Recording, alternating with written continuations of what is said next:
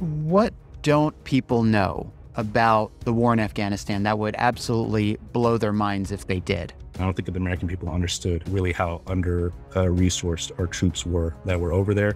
In first deployment, we had one platoon minus, which is roughly just under 20 soldiers, to secure a province of 300,000 people. Our troops were asked to do the impossible. They were not resourced, they were not staffed, they were put at risk by the lack of resources, by the whole politicization of troop numbers. We were always put at risk, and we were spread so thin that it was impossible to do a successful counterinsurgency operation, which is why the Taliban kept gaining strength each year while we were there.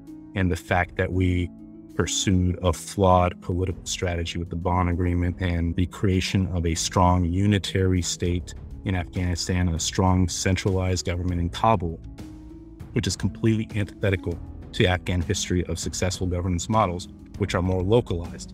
Local tribes empowered, and all the central government does is help negotiate peace between tribes and represent them internationally.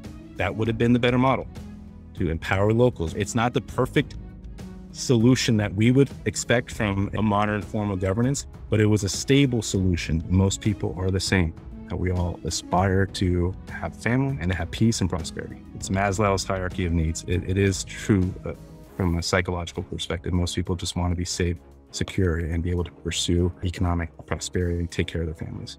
I don't care what religion, race, etc. And we have friends in Afghanistan, and we should not forget them.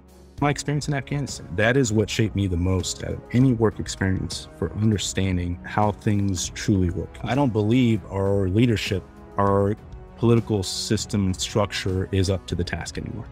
I really don't. And that's frightening for me.